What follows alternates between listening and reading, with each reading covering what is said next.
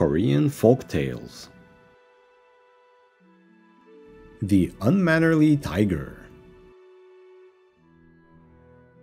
Mountain Uncle was the name given by the villagers to a splendid striped tiger that lived among the highlands of Gangwon-do, the long province which, from its cliffs, overlooks the East Sea. Hunters rarely saw him, and among his fellow tigers, the Mountain Uncle boasted that, though often fired at, he had never been wounded, while as for traps, he knew all about them and laughed at the devices used by man to catch him and to strip him of his coveted skin. In summer, he kept among the high hills and lived on fat deer. In winter, when heavy snow, biting winds, and terrible cold kept human beings within doors, old Mountain Uncle would sally forth to the villages. There, he would prowl around the stables, the cattle enclosures, or the pig pens, in hopes of clawing and dragging out a young donkey, a fat calf, or a suckling pig. Too often he succeeded, so that he was the terror of the country for leagues around. One day in autumn, Mountain Uncle was rambling among the lower hills. Though far from any village, he kept a sharp lookout for traps and hunters, but none seemed to be near.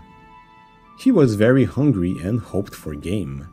But on coming round a great rock, Mountain Uncle suddenly saw in his path some feet ahead, as he thought, a big tiger like himself. He stopped, twitched his tail most ferociously as a challenge, showed fight by growling, and got ready to spring. What was his surprise to see the other tiger doing exactly the same thing. Mountain Uncle was sure there would be a terrible struggle, but this was just what he wanted, for he expected to win.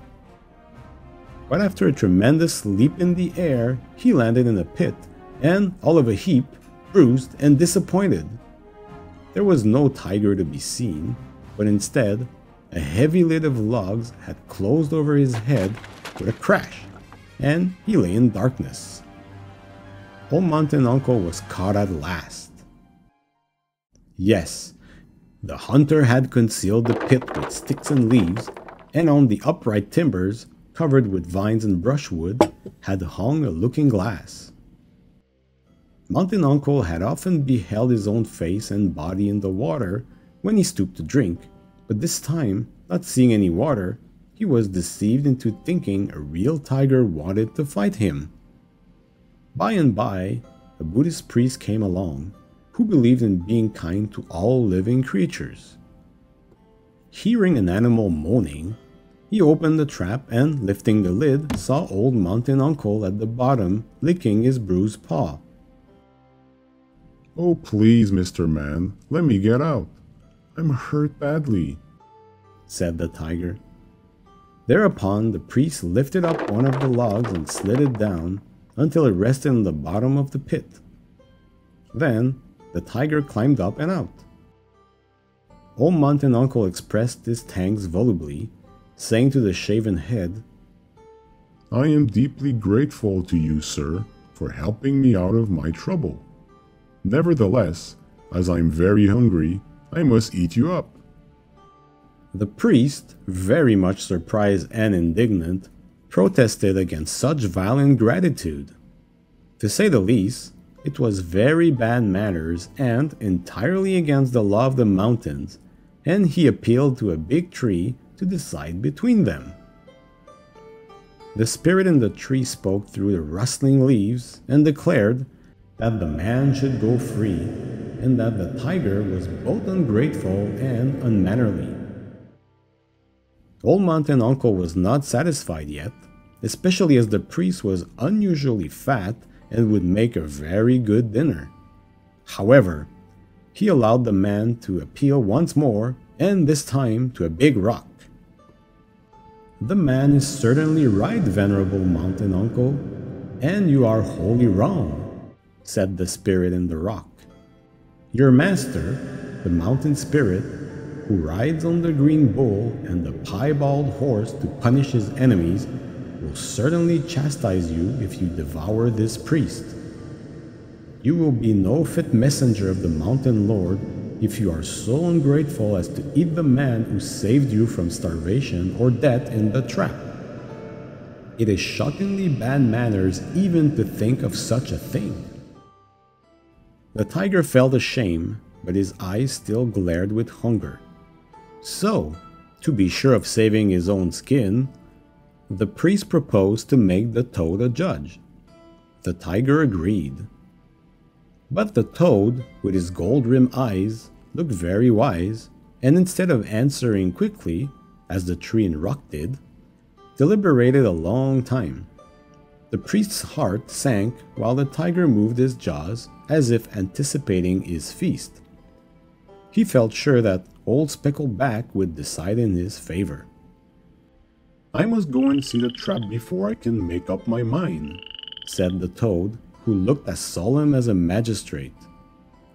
So all three leaped, hopped, or walked to the trap. The tiger, moving fast, was there first, which was just what the toad, who was a friend of the priest, wanted. Besides, old Speckled Back was diligently looking for a crack in the rocks nearby. So, while the toad and the tiger were studying the matter, the priest ran off and saved himself within the monastery gates. When at last old Speckled Back decided against Mountain Uncle and in favor of the man, he had no sooner finished his judgment that he hopped into the rock crevice and, crawling far inside, defied the tiger, calling him an unmannerly brute and an ungrateful beast and daring him to do his worst. Old Mountain Uncle was so mad with rage and hunger that his craftiness seemed turned into stupidity. He clawed at the rock to get at the toad, but Speckled Back, safe within, only laughed. Unable to do any harm, the tiger flew into a passion of rage. The hotter his temper grew, the more he lost his wit. Poking his nose inside the crack, he rubbed it so hard on the rough rock that he soon bled to death. When the hunter came along, he marveled at what he saw. But he was glad to get rich by selling the tiger's fur, bones, and claws. For in Korea, nothing sells so well as a tiger. As for the toad, he told to several generations of his descendants the story of how he outwitted the old Mountain Uncle. Thank you for watching.